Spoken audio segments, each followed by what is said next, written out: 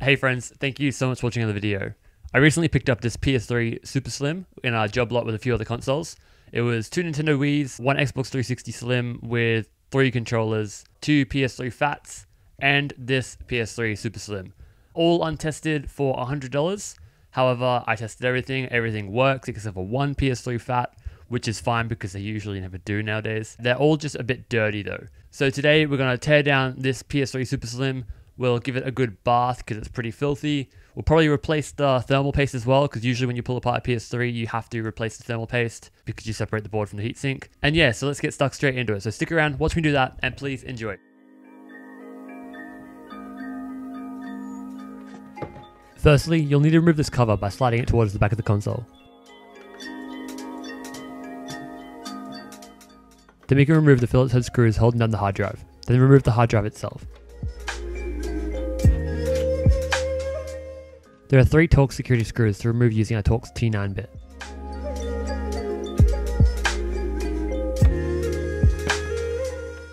On the underside, we can remove 3 rubber feet and the warranty sticker if your console hasn't been harassed before. Then remove 4 Phillips head screws.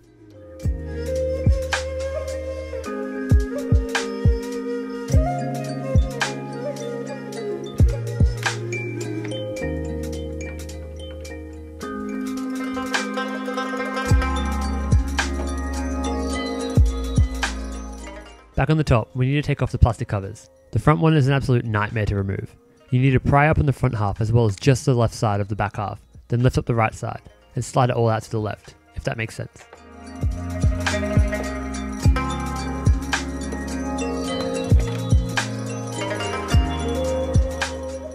The other cover is much easier to remove. You just need to push in this tab and the whole thing slides to the left.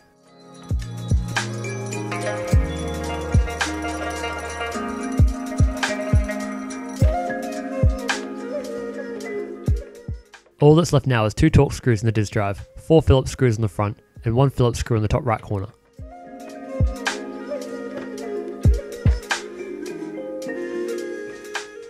Now the top cover lifts off to reveal a very tidy PS3, so clean that I don't even need to open it up anymore. Honestly though, I don't know why I'm surprised anymore. We all know that PS3s and PS4s are essentially vacuum cleaners, sucking up all nearby dust for their entire lifespans. Anyways, on with the teardown. Firstly, we can continue with the top shell. There is this bracket, which in my case I believe is unused. Either way, it just slides out. Then the brake for the disc can come out by removing this 1 screw, spring, and sliding it out.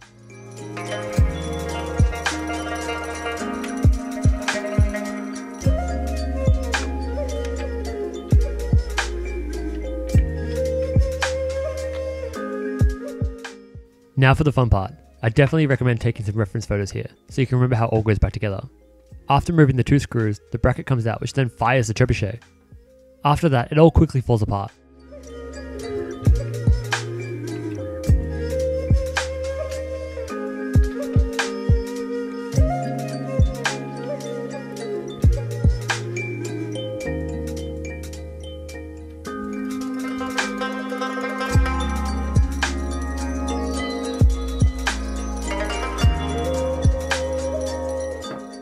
On the top, the door can unclip by flattening it out and lifting one side up.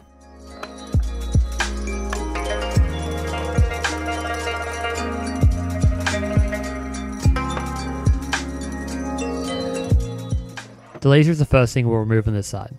There are 3 ribbon cables that slide out, but the bigger one needs to be unclipped from the sides first.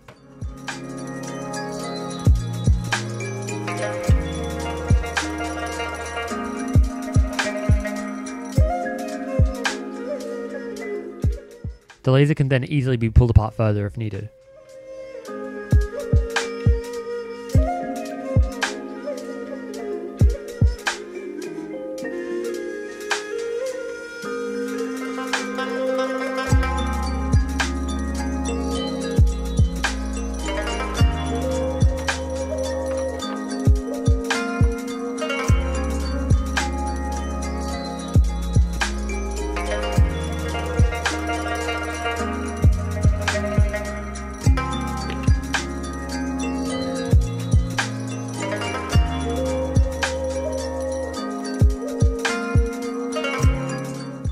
The power switch can just be lifted up and out.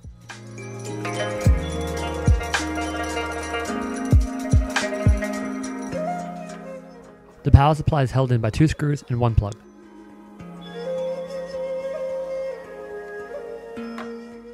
With those out, it can then be lifted off the main board. There will be some resistance as the underside is directly plugged into the board. The power supply can then be pulled apart by removing the 4 screws and hoping that no one notices your sneaky screwdriver change.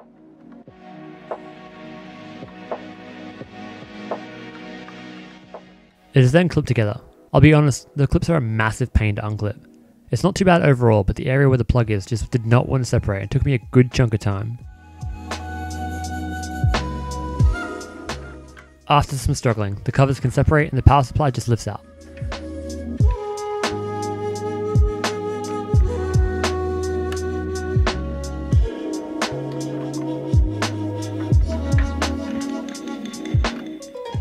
Back on the main board, we can remove these plugs to get them out of the way. We can then remove the outer 5 black screws and the 2 silver screws in the middle.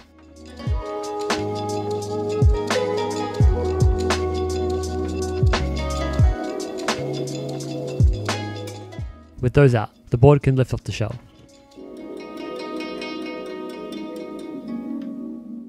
The trim pieces at the front are only lightly clipped in and can be removed fairly easily.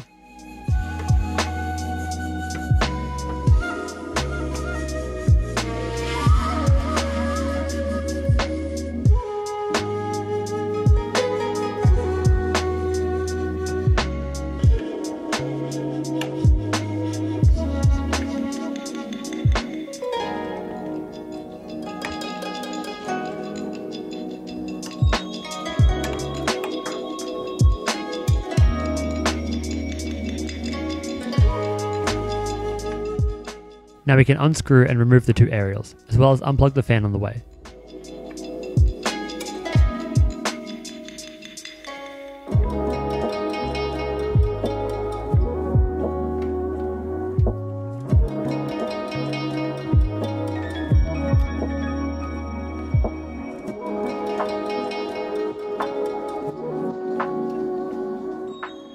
It's easy to remember which wire goes where as it's marked on the board. White is Wi-Fi and black is Bluetooth.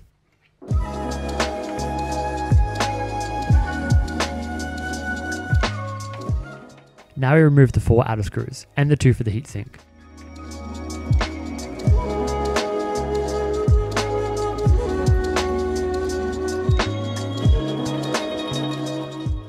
The first shield should lift off easily, however the board may be glued to the second shield due to the thermal paste. If that's the case, only lightly pry up on the board and just take your time. Then there are 3 screws holding down the fan shroud, and then that all just comes apart.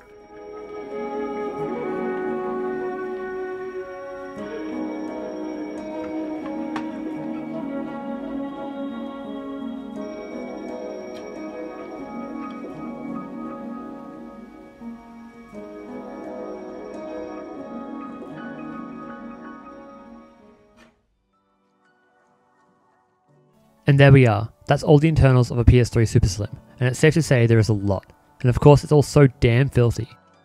Looks like this one has been sucking up dust non-stop for the last 10 years. Either way, it's bath time for this bad boy.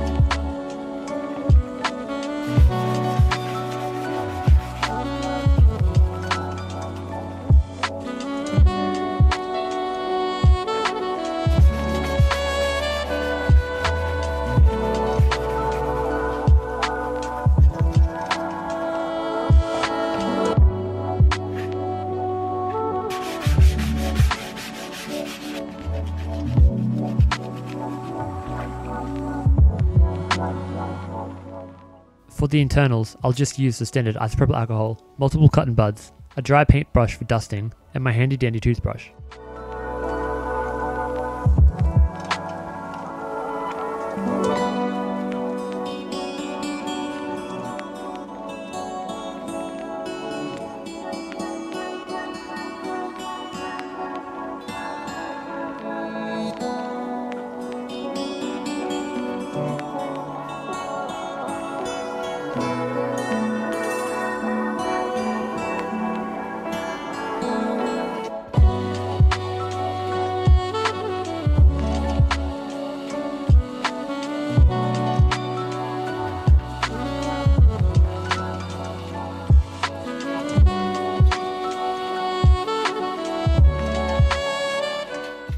Removing old thermal paste is the bane of my existence, honestly.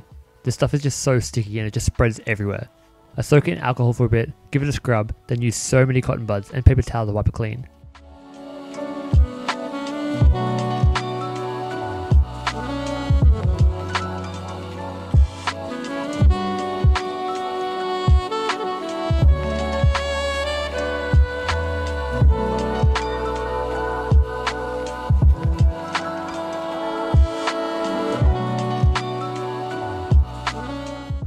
It's the exact same process on the board, however I was just a bit more careful when it came to scrubbing the chips.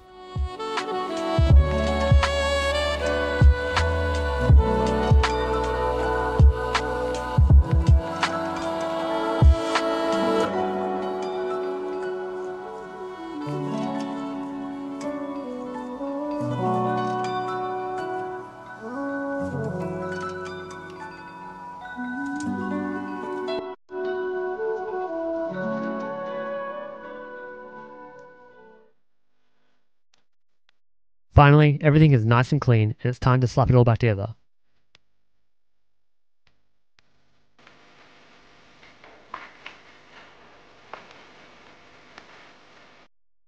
There are many ways to apply thermal paste, however the method that works well for me is to apply a blob in the middle of the chip and allow it to spread itself out when being bolted back down.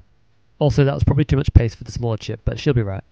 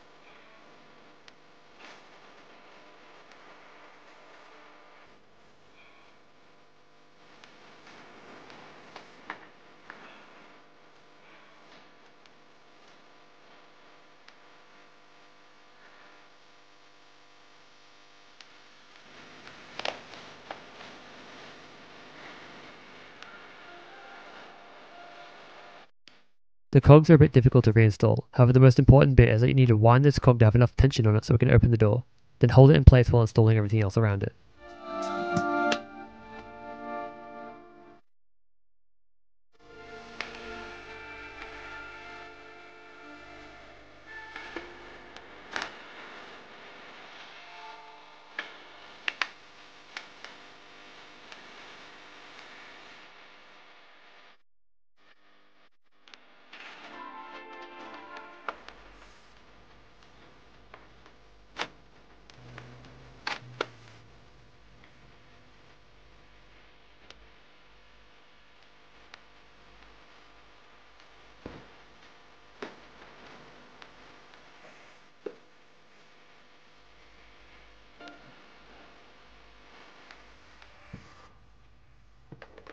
And there you go, we're all done. I've got Fallout New Vegas loaded up. As you can see, it works well, and now it's actually clean.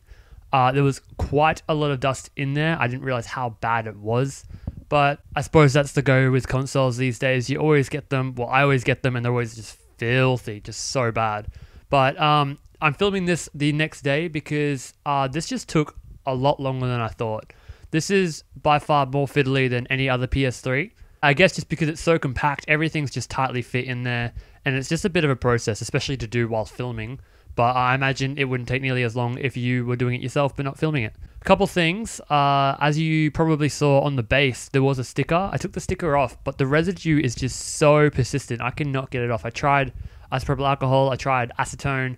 It's just not coming off. So I guess that'll be there for a while until I find something a bit more effective to get rid of it. Also, there are quite a few clips on this thing, so if you're doing this yourself, definitely be careful because I broke 2 tabs just on the plastic cover that covers the hard drive. Sliding that off, I broke a tab, and then as I was cleaning it, I broke another tab. There's just a lot of clips, so tends to be the go with that type of stuff. You just gotta be careful. I glued them back on, it's all fine. But yeah, overall, I'm really happy with this. The blue obviously is a bit of a rarer color, so happy to have that on the collection. And yeah, 10 out of 10. Cool. Okay, thank you so much for watching. Please like, subscribe, do all the things, and I'll see you guys in the next video. Bye!